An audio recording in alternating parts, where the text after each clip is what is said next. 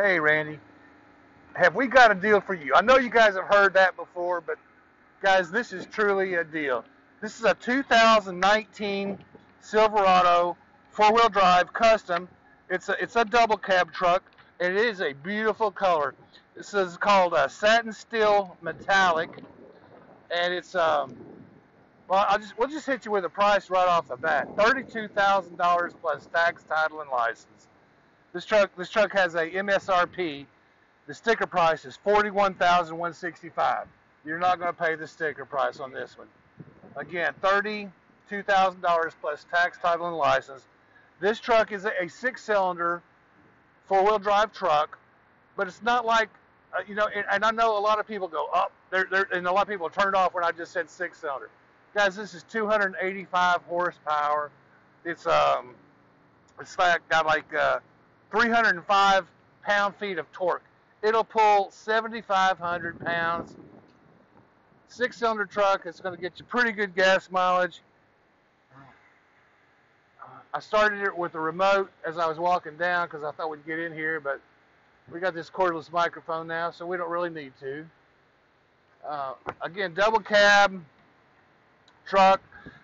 General Motors does not make an extended cab anymore. This would be the old General Motors extended cab, but it's called a double cab now.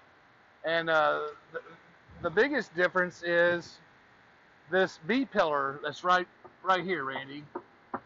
Extended cab trucks, used to have the suicide doors. This is a double cab. So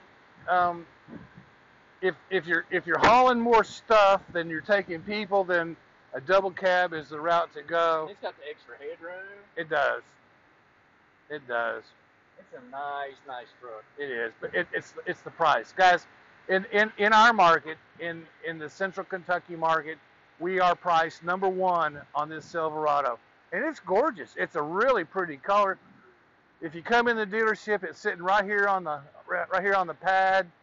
Again, it's got remote start. It's got the release with the trunk. Well, not the trunk, but the tailgate. Yeah, this one may be Yeah, like that. Yeah, it's sticking nice. just a little. It's going down now. Nice. And this thing weighs nothing. Again, guys, watch this. This is so easy.